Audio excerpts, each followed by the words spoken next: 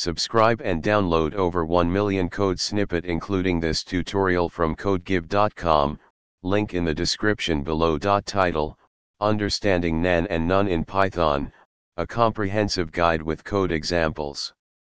Introduction.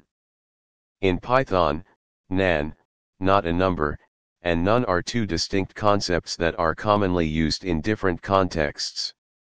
Nan is typically associated with numeric operations, while nun is used to represent the absence of a value.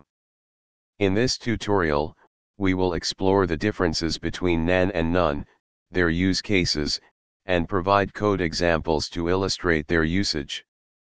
Nan is a special floating point value that represents the result of an undefined or unrepresentable mathematical operation, such as 0/0.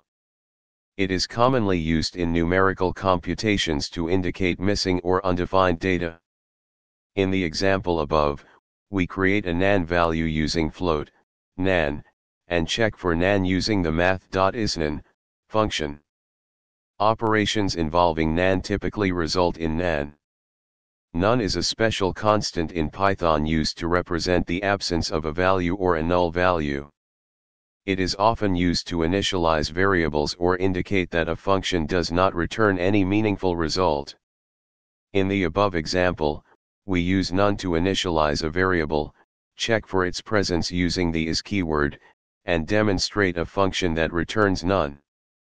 In this example, the process_data function takes a value as an argument and handles cases where the value is none or nan, providing informative messages based on the input. Conclusion.